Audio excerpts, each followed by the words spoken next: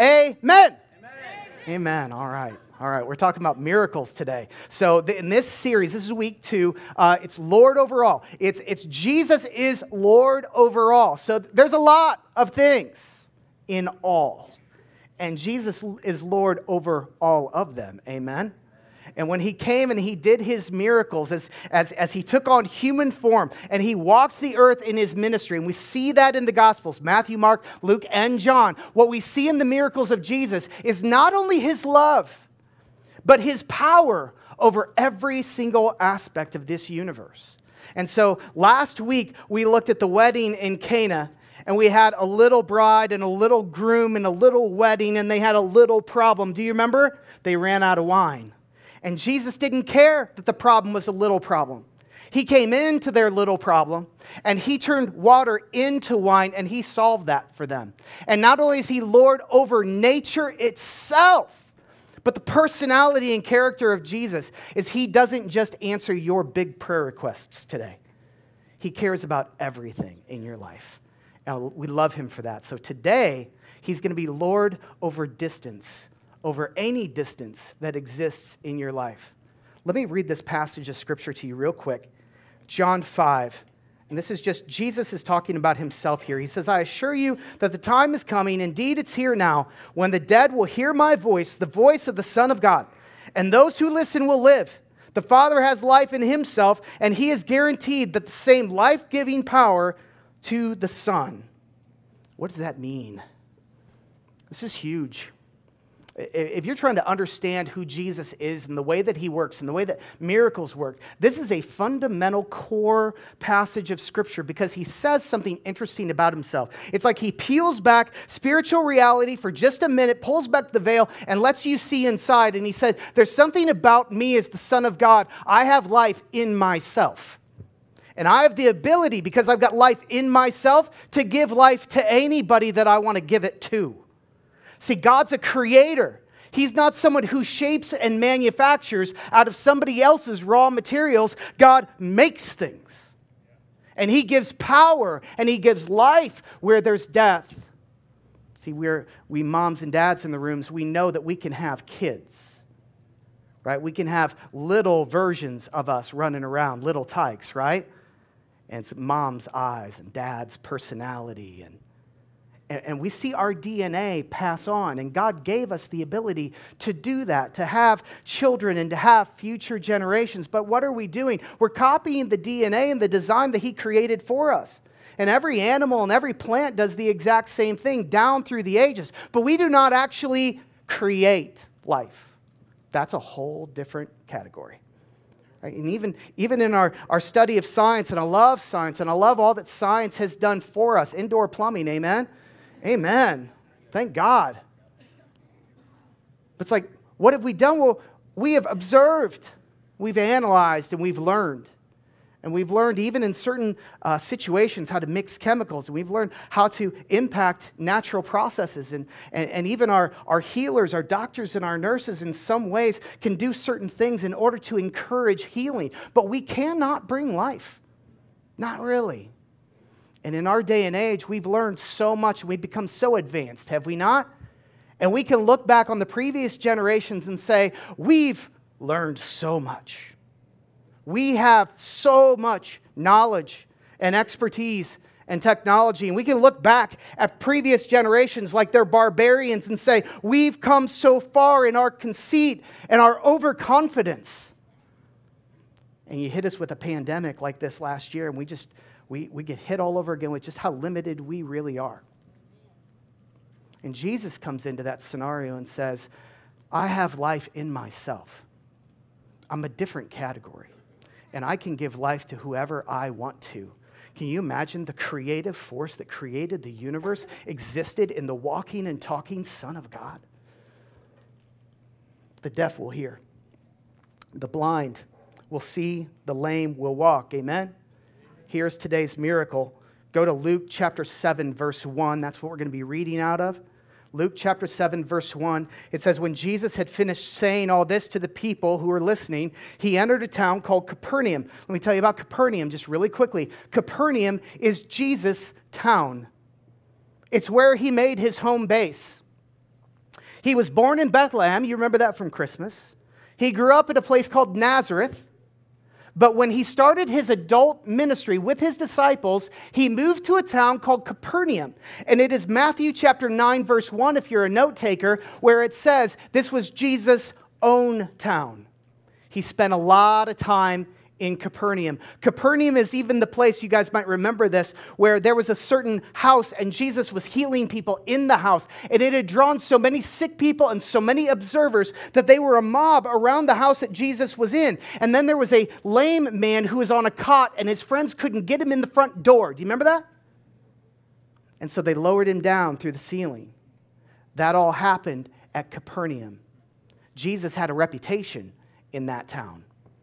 They knew his miracles if you were someone who lived in Capernaum. And this takes place in Capernaum. Verse 2, there was a centurion's servant whom his master valued highly, and he was sick and about to die.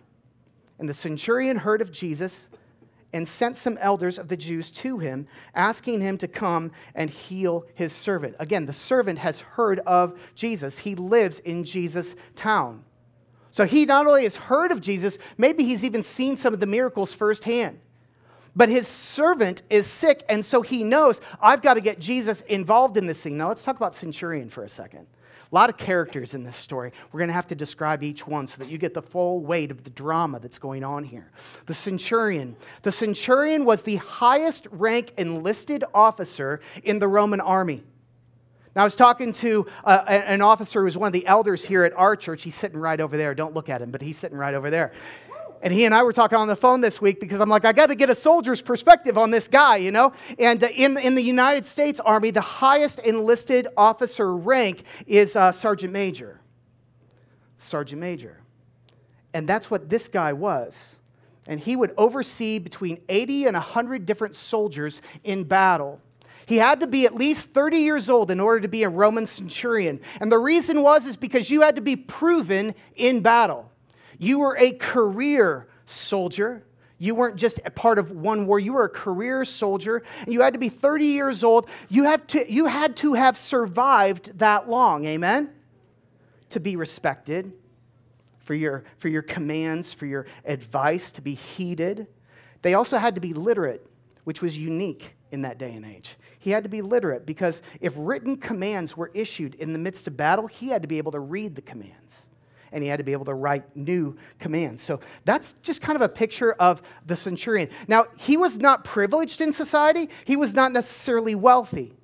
Now, you're going to see he makes a large donation here in just a minute, but he's not necessarily wealthy. But for that particular context, as poor of a village as that was, he would have been seen as very financially stable. He had means.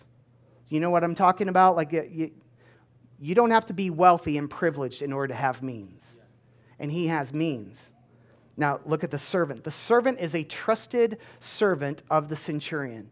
And he's sick and he's about to die. What's unique about this is that in Roman law at that time, if you had a servant, you were legally okay to kill the servant if the servant was sick.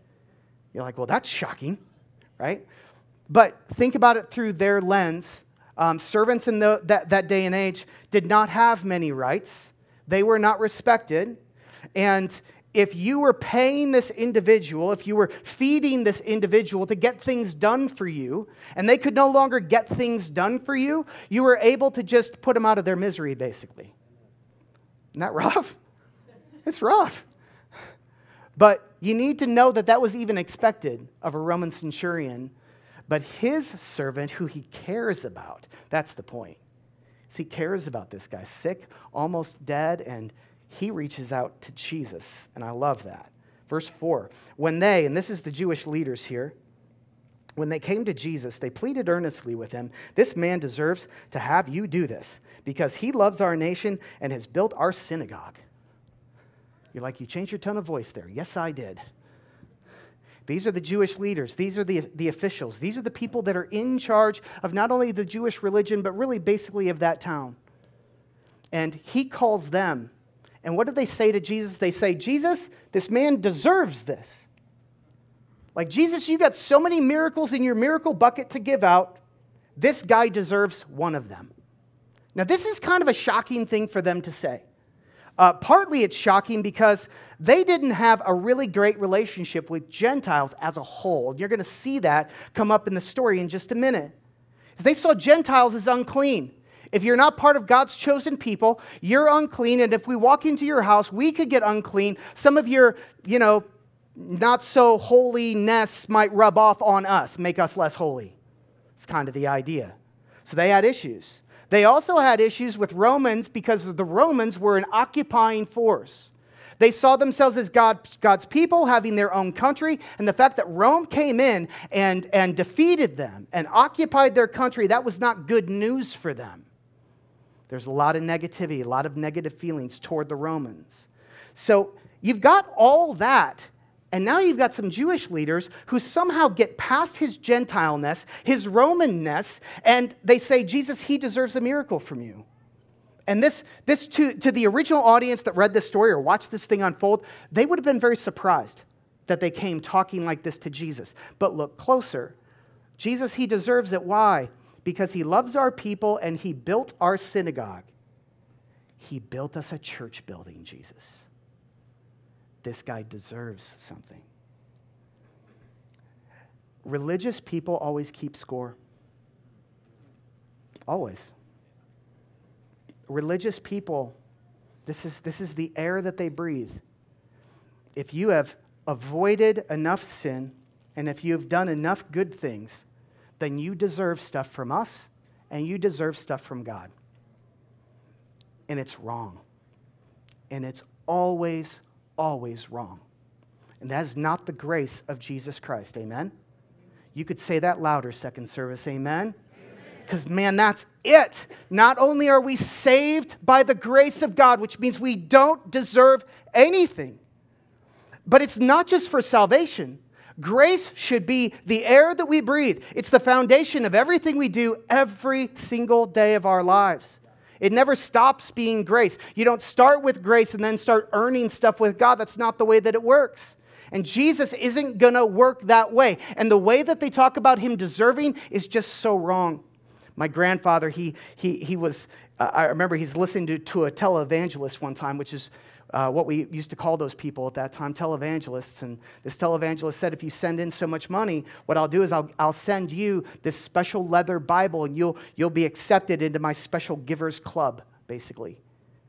And he wrestled over that decision, and I just remember that, watching that unfold with him, and he ended up doing it, and then he regretted it later on, having done that thing, and none of it felt right to me. And I've seen other stories like this unfold as well in the church, but it never felt right to me. But why did it feel right? I was even a kid. I didn't even know Jesus very well, but it didn't feel right. And the reason it wasn't right is because you don't buy your way into the kingdom of God. You don't buy your way into any special echelon of spiritual maturity ever. And you don't buy it with money, and you don't buy it with your service, and you don't buy it with your attendance. And sometimes, and some of us have been part of churches before where we knew that if I'm going to be in the in crowd and I'm going to be in the club here, I've got to get on these serving teams. And I've got to attend these special events and these special meetings, and I've got to do it enough, and then I'll be looked at a particular way. And we've all fallen into it. But it's a trap. We can't let that be in the church. That can't be here at Grace Fellowship. It just can't. Because it will mess with us. Because if we can earn God's favor and his miracle, we can unearn it as well and live in a place of guilt and law for the rest of our lives. It's not the gospel. Amen? Amen. I spent too long on that point. I was just having fun with it. Just so you know, too, archaeologists have found modern day the modern day ruins of ancient Capernaum. In 1905, there was an excavation done, and the name of the modern city, where have I got that? Kafar Nahum. In 1905, they found the ruins of Capernaum. It's one of the major tourist sites. If you were to go to Israel today, you can actually visit this place. And not only can you see the Roman garrison barracks that they've still got the ruins of them today, but you can also see this synagogue that this centurion built. And it's just some cool stuff that you can see. Now, he's a smart soldier, right? Like, he's not just a centurion, but he's a smart soldier. I learned this from this soldier that's here at Grace. Told me that when he was part of Operation Iraqi Freedom, I'm going to try and get that right, and they went in to Iraq, and we took a force into that nation. He said there were soldiers that could have gone in and hated the native people that were there. They could have disrespected them, treated them poorly. And sometimes, of course, that happens. He's like, but the smart soldiers will go in and learn how to respect the native people, how to respect them, how to learn their culture, how to work with them, how to become partners with them, and eventually even love the people and serve them there.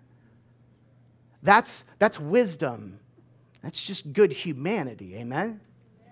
And soldiers should do that. And so when we've got a soldier here in this picture who built their church building for them in that town, again, I want you to see the kind of centurion that we're talking about here. All right, more. Verse 6, so Jesus went with them. He was not far from the house. And when the centurion sent friends, the centurion sent friends to say to him, Lord, don't trouble yourself, for I do not deserve to have you come under my roof. And Jesus isn't bothered by the fact that he's a Gentile or a Roman. Jesus is just rushing toward his house. But the centurion thinks he might be bothered by it. For you understand the drama, you got to see that tension there. Is the centurion knows that as a Gentile and as a Roman, if this Jewish rabbi comes to his house, there might be stories that start going around. And even though he's done so much for them, he doesn't want drama for Jesus. And I just kind of love that about him. He's selfless toward his servant, and he's also selfless toward Jesus and says, you don't have to come here. Pastor David Guzik said it like this. He said, he didn't know Jesus well enough to know that Jesus would not feel awkward in the least, but his consideration of Jesus in this situation was impressive in his concern for both the servant and for Jesus. This centurion was an others-centered person. He's special. Verse 7, this is why... Still the centurion talking here. This is why I did not even consider myself worthy to come to you, Jesus. But say the word, and my servant will be healed. For I myself am a man under authority with soldiers under me. I tell this one, go, and he goes, and that one, come, and he comes. I say to my servant, do this, and he does it. This guy understands chain of command. Like, I understand chain of command in concept, but I'm not a military person. Some of you guys in this room, you live chain of command. It's your everyday. And so this guy reads this whole spiritual moment through the lens of what he understands. Do you notice that? I think that's one of God's blessings in every single profession, honestly. I think there's a different part of God that we're able to see through our professions if we look and seek God in that. I remember when I first became a husband, I saw different parts of God through being a husband than I had ever seen before. When I first became a father, I understood things about God the Father. Some of you guys are nurses and doctors, and you understand some of the things that we're talking about with the healing of people. And it's just, there are things that you see that I don't see.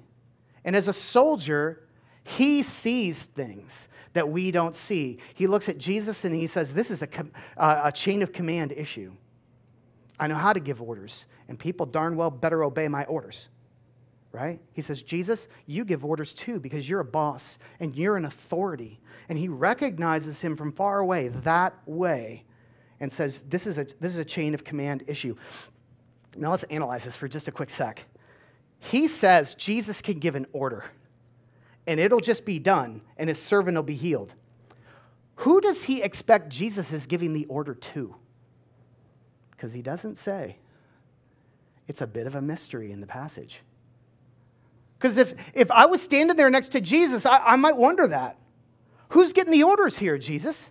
He says you can just give an order and the guy will be healed. Now, one possibility, so I'm going to give you my guesses, right? So one possibility is that he's thinking, you know what, Jesus can heal. He's probably trained his disciples to heal too. He can send one of his disciples over to my house. They'll do the healing. Jesus doesn't have to get his hands dirty. One possibility. Next possibility, maybe the guy understands the spiritual realm just a little bit, angels and demons. Maybe he thinks Jesus is going to dispatch some angels spiritually somehow to come over to his house and to make the miracle happen. Or, and this is really, really crazy, Maybe he understands the omnipresence of God and that God is everywhere at all moments. And maybe he understands that when Jesus issues commands, that the level of power that Jesus operates at, remember, he has life in himself. Maybe he can command the tissue in the body to do exactly what Jesus wants it to do. He can command the organs. He can command the chemicals. He can command even spirits that might be involved in that man's sickness. Maybe he can command a sickness out of this man's body. I don't know. And the truth is, I don't think he knew either. I just think he said it. Jesus commands somebody, command something. I don't have to know. I'm not picky. Jesus, would you just get the guy healed? We could use that kind of surrender in our prayer life today. Couldn't we?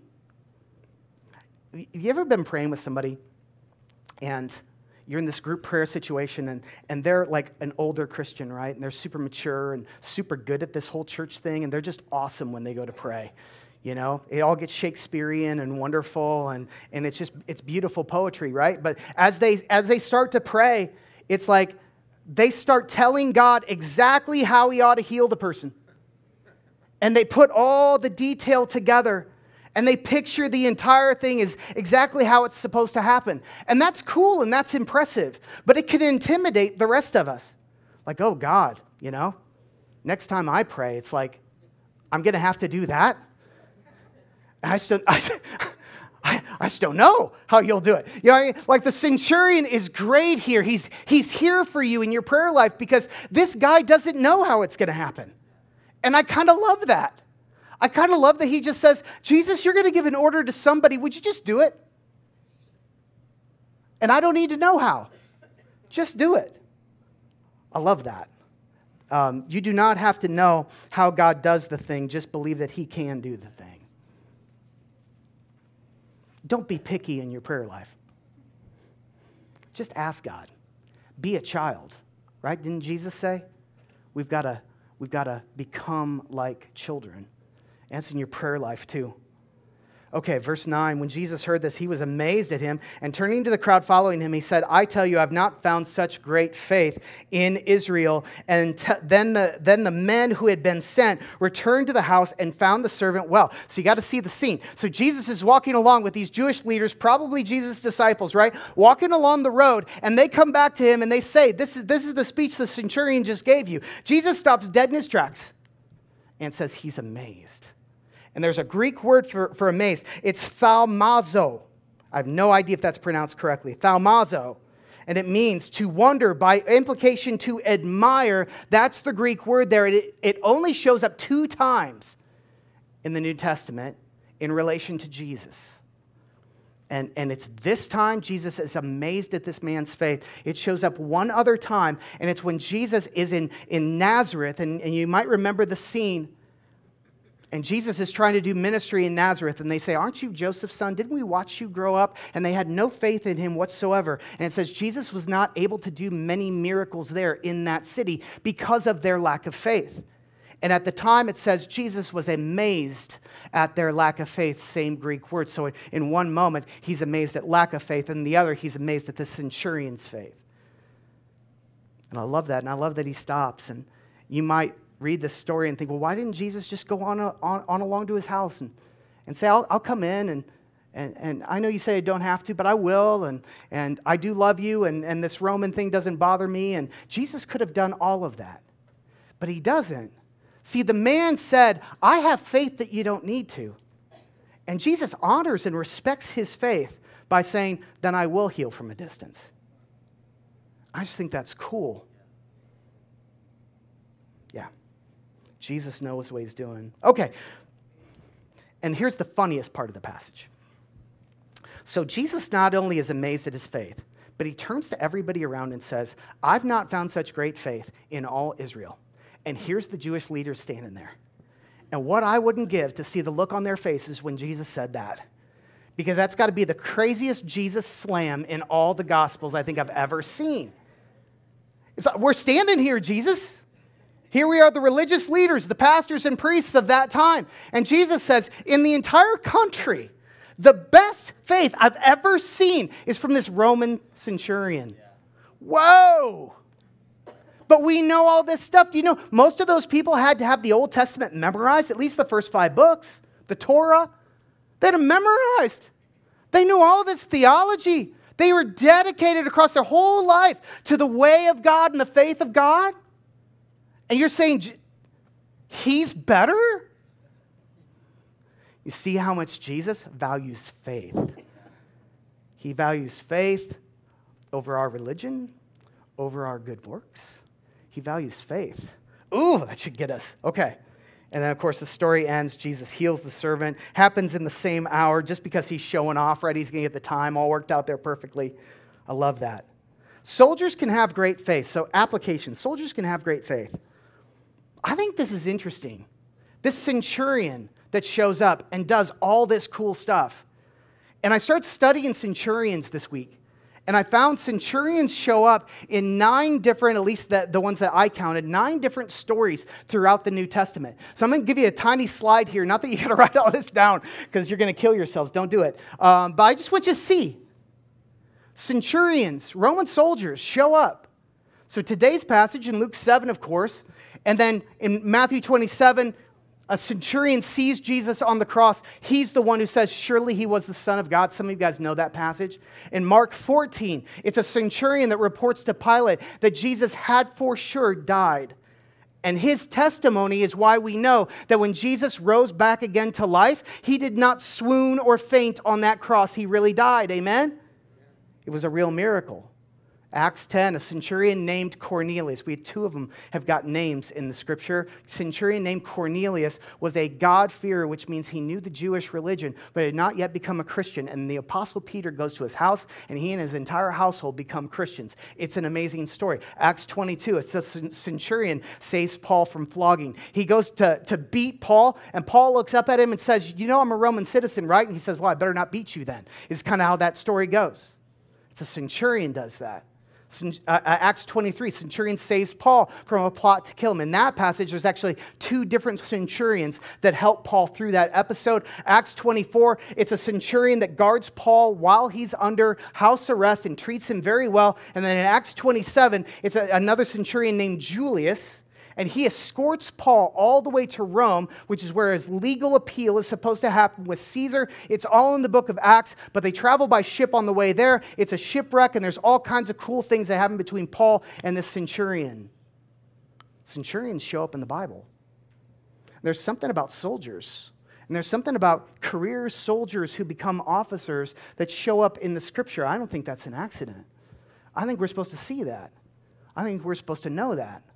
I think there's something about the soldier's life and the impulses that drive them that open up their hearts to faith. Now, I'm not going to sit here and say all soldiers are awesome today. I actually don't believe in that kind of talk. Like when we say, hey, all soldiers are great, or all policemen are great, or all stay-at-home moms are great, I think that gets funky just a little bit. Because they aren't all necessarily. Are we okay? I think each one that pursues the way of Jesus is great. And I think there's wonderful things that they're capable of. And I don't need to bash them as a group or lift them up as a group. But let's talk about centurions and our soldiers here for just a quick second. Think about the impulse that drives them. And you're like, well, maybe they're just violent, angry people that played too many video games growing up. I mean, maybe a few, right? But it's unfair to categorize. The soldiers that I know have a strong drive inside of them to protect those who cannot protect themselves. They're willing to serve, they're willing to sacrifice, they're willing to die. And the sacrifice we know, especially in a town like Fort Sill and Lawton here, we know that their sacrifice is not just about battles where weapons are drawn. Their sacrifices all the time as they PCS from different base to different base, as they go on deployments and their families work that out. It's heavy what they give to us. Amen? You've seen it. It's a lot what they give to us. And we pray for them. And we're so glad to be a church that ministers to soldiers, and soldiers minister to us here as well. I think it's a huge deal.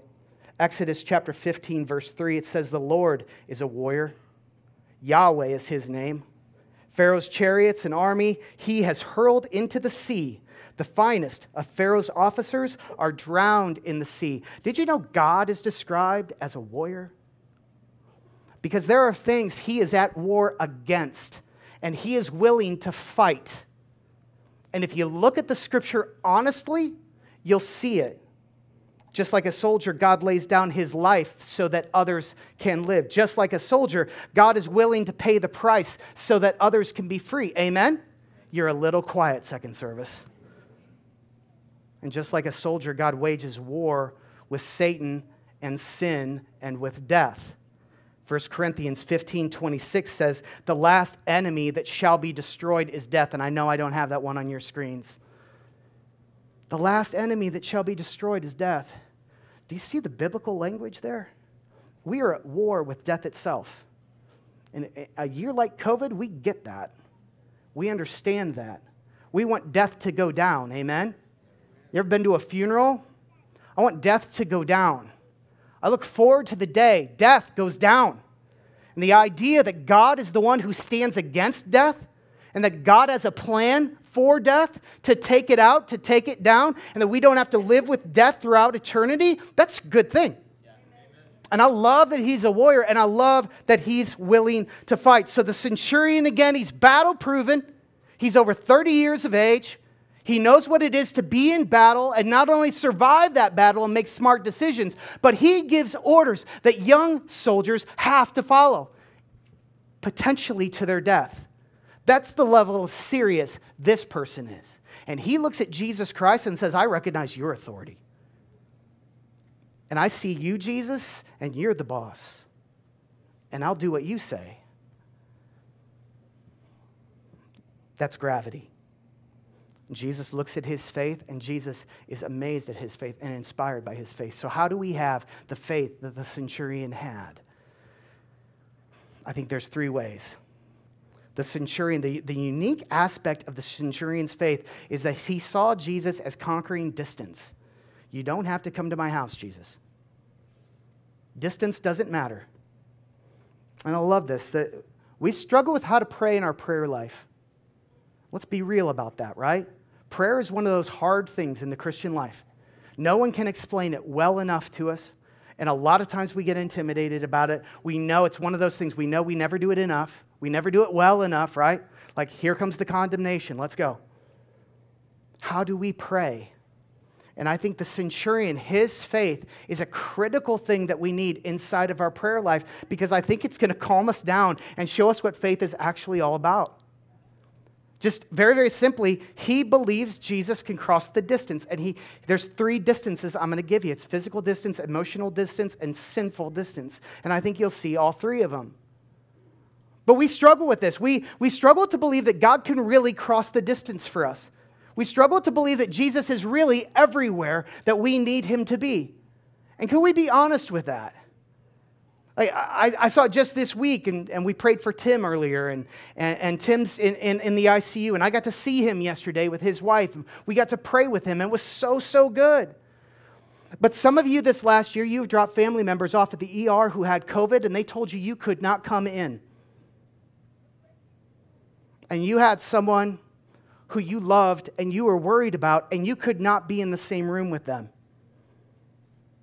And when you went to pray for that family member, that friend, you struggled. Because you struggled to believe that God could really work in that hospital room that was far enough away from you. And that's human. And I get it. But we need to see this today with this centurion, that he knew distance did not matter. I mean, it seems so simple, right? We learned this in Sunday school. But it matters to us, and we forget.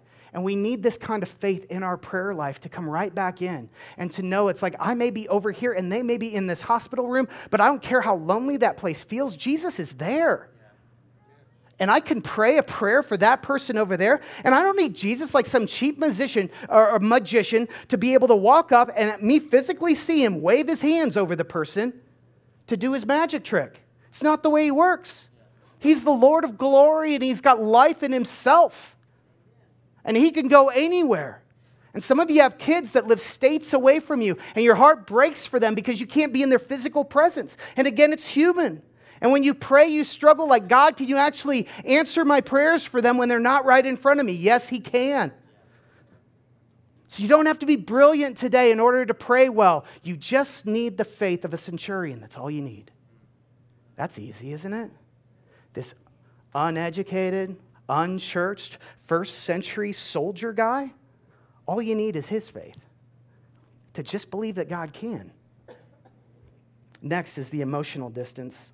How many times do you go to pray and you're like, God, I really need you to care about this person that I care about. And if you took a real look at what you're saying to God, a lot of times you're trying to arm twist your Father in heaven to actually care for this person that you care about. And he already does. He already cares more than you do for this person, right? This person is his child. He loves them. And it's like sometimes we think that God is just like another human being that doesn't know the person and that there's emotional distance there. There is never emotional distance with God. You do not have to convince him, and you do not have to twist his arm. Amen? Pray believing. Again, it's faith. Pray believing. God, I know you don't care about distance. And God, I know you already know the person and love them. You've been waiting around for me to pray this prayer. Thank you, God. How simple that can be. And the third one, it's the sinful distance. As soon as you start praying, as soon as it gets serious, as soon as it's critical, right? And I know people are moving around for the baptism. Just pretend that you're listening to me, right? Just keep nodding.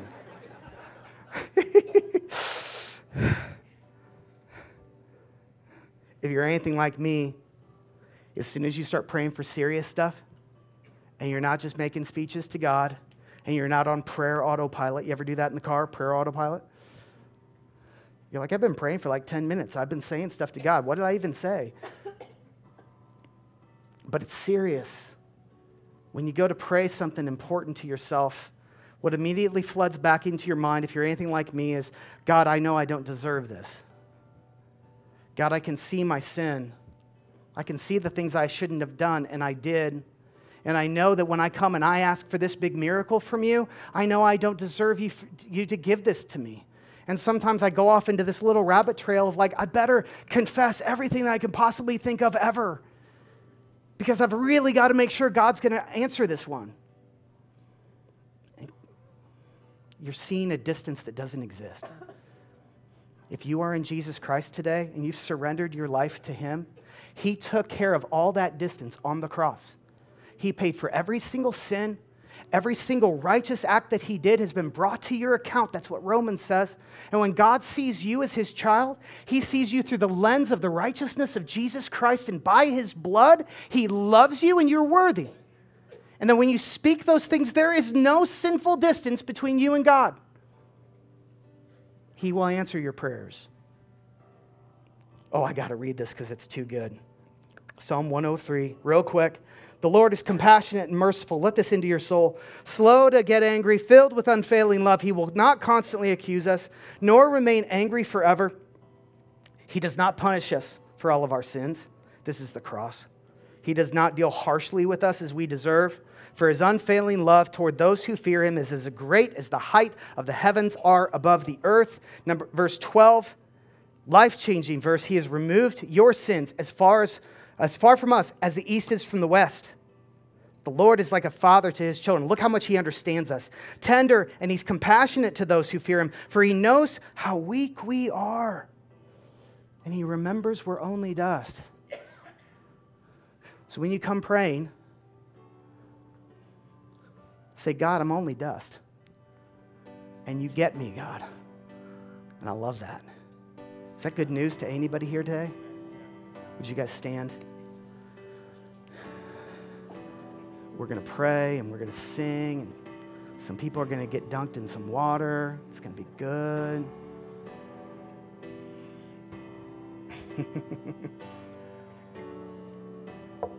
Let's pray. Father in heaven, I pray, Lord, that you would come and that your truth would cause us to believe today, and that your truth would change us. Lord, your word says that there's something about us gazing into the face of Jesus that you start to change us and we start to become like him in his nature and his likeness, God. I pray that that would be the case. Thank you for the word of God that often it's got such buried treasure inside of it, Lord, but when we get it, when we look and when we trust you, there's some life-changing stuff there for us. No distance, Lord, we declare it to you. No distance matters. We don't have to understand. We just have to believe that you will. Would you bring this kind of faith to us today? In Christ's name, amen.